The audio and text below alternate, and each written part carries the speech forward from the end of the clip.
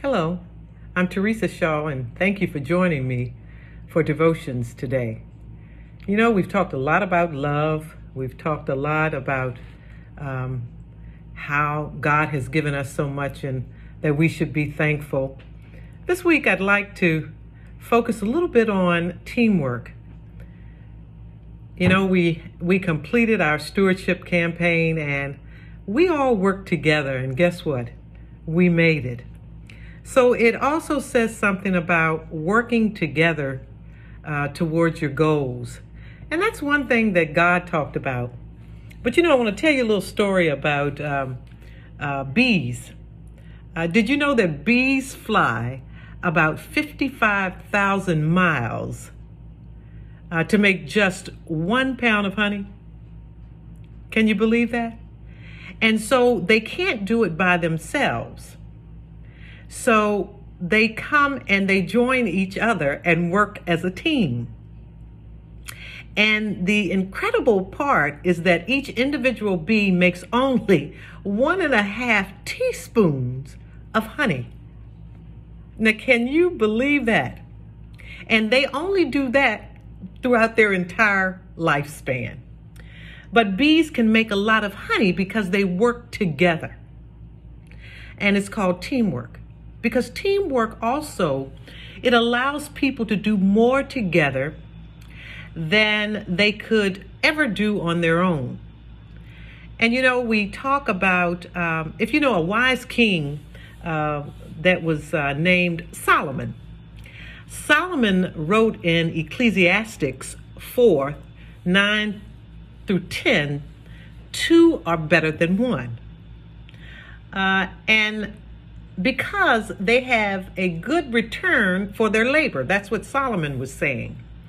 And so if either of them falls down, well, one can help the other up. You know, and I never really looked at it that way, but it's better to have 2 because if I fall, then I've got somebody to help me up. But pity anyone who falls and has no one to help them up. So, you know, one of the most important teams in God's team of believers is called the body of Christ. I mean, can you really see that connection? It's the body of Christ. And if you read or listen to, and you might want to go and look at 1 Corinthians, and I believe it's 12th chapter, 20th through 25th verse.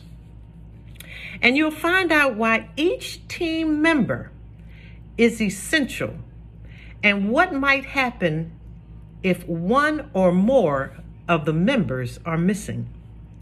So, you know, as we begin our work this year, and we have so many wonderful things going on to help others, to reach out into the community, and to continue to help each other, that we're going to need each other to make it. And so I want you to know we need each and every one of you to do God's work.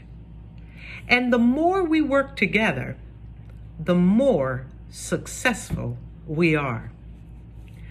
I appreciate you joining me today, and I hope you'll remember the stories about the honeybees, because they work together to accomplish a lot. And can you imagine going that far? It's, I think they said it's about 2 times around the world. So, you know, and I look at the things that we do and I'm going, do we ever do enough? But let's continue to work together. And I thank all of you for your continued support as we move forward in our 2021 stewardship.